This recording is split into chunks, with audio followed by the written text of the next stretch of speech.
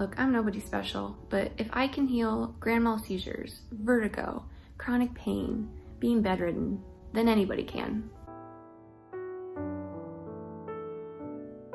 My name is Angela, and over the last 8 years, I have suffered from many chronic conditions. Some of these conditions forced me to be bedridden for many days, or if not months. I couldn't play with my children, take care of my home, be the wife I wanted to be, or do the things that I enjoyed. And it felt like no matter what I did, it didn't matter, I just couldn't get better. Even when I did everything the doctors told me to do, in some cases, I even got worse. If you are currently sick or struggling with your health, believe me, I completely understand how you feel. It can be so depressing and frustrating, especially if you're doing everything your doctor says that you need to do. Even though I'm not 100% healed, I do believe that everything that I want to share with you today will help you because it has helped me immensely. So these are not overnight fixes, but if you aren't doing any of these things that I recommend, you will feel a dramatic shift really quickly because they're so powerful. And I am so happy to say that after implementing all of these things, that I now can play with my kids. I have energy to take care of my home and my family, and I cook all of our meals, and you know, I'm the wife I want to be again, and I get to enjoy hobbies that I love.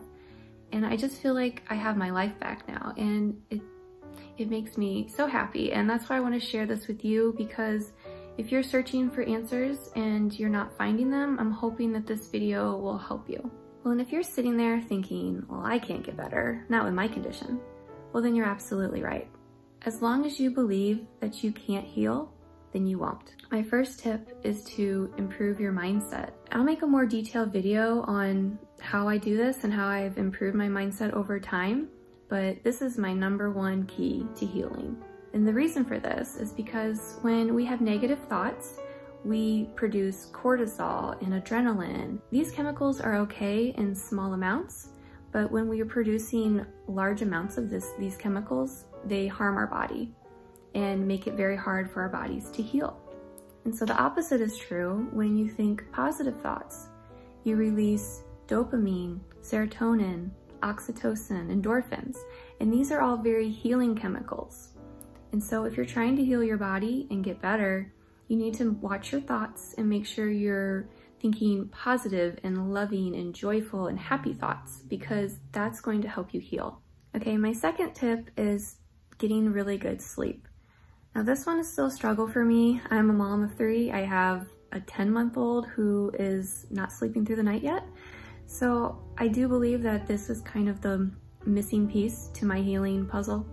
I know when I start getting that really deep restorative sleep, everything was just gonna take off. I'm gonna just finish my healing because I'm almost there. But that deep restorative sleep is so important to healing. That's when all the magic happens, is at night. And the earlier you go to bed, the better. Our brains actually cleanse themselves from the hours of 9 to 1. And so if you're not asleep during those times, you're not getting that benefit.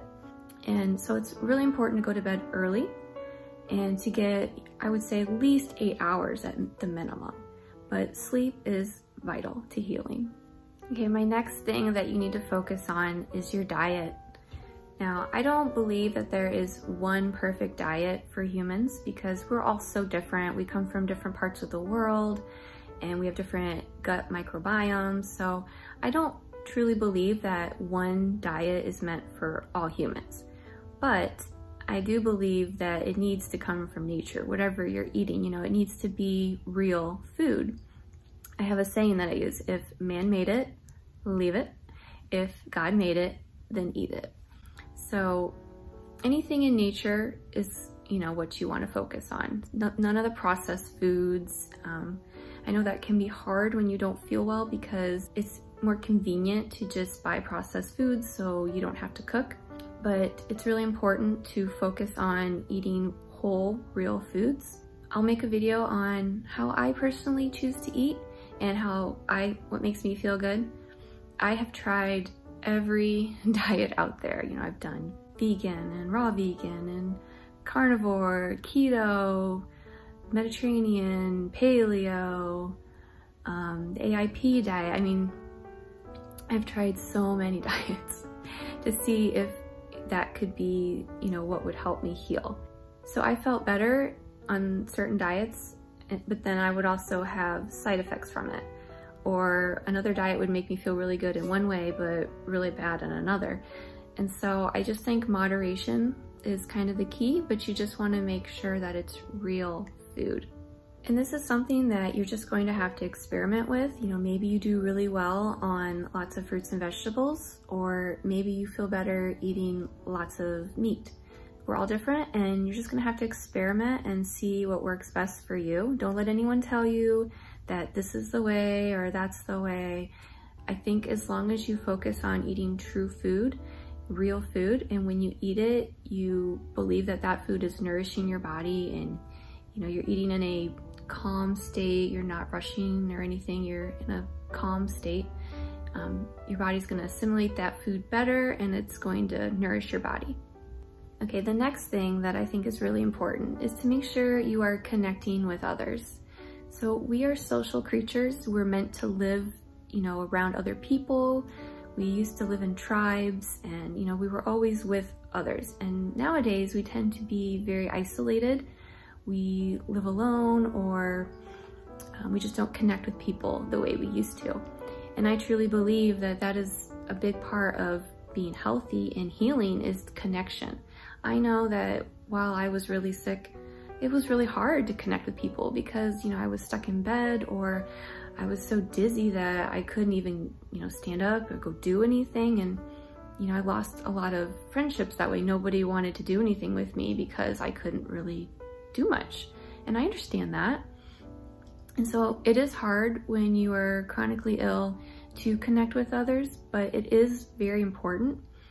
So if you can find a few friends that maybe they just come hang out with you a few times a week, or you play a game, or even if you just have a conversation with them, having some kind of connection with other humans is truly healing for your body. To heal your body, you also need to manage your stress. Now, this is really hard in the world we live in today. It's a very stressful world. Everyone feels like they gotta go, go, go, and you know, it's almost frowned upon to just sit and do nothing. I know that was really hard for me when I was sick, feeling like I couldn't do everything that I wanted to do because everyone around me was going and doing and I couldn't. And that just made my condition worse. But in order to heal, you have to lower your stress. You have to find some way to manage that stress, because you will never, ever heal if you are living in fight or flight. And so it's important to get your nervous system in a calm state so you can heal. And there's lots of different things you can do to manage stress. You can do deep breathing, do some light yoga, meditation, watch a funny movie, talk to somebody that makes you feel good. But it's important to find something in some way that you can relieve your stress, because that's just vital for healing. And you also need to consider giving yourself time. You know, you didn't get into this condition overnight, most likely. And so it's going to take time for your body to heal. And you just need to be loving to yourself and give yourself time and be patient. It will happen. As long as you believe it'll happen, it'll happen. So just be patient and implement these things that I've given you in this video. And I really believe that it will help you, if, you know, at least make you feel a little bit better. And that's what you want, right? Even if you can't get 100%, feeling better and getting a better quality of life is what we all want. The purpose of my videos is to help people like you find peace, joy, and health. And I'm gonna do that through offering videos on mindset, routines, healthy living, and different things that have helped me along the way. I want you to feel more relaxed in your body and in your life. So please subscribe to my channel for more content like this. So thank you for joining me. Have a wonderful day. Bye.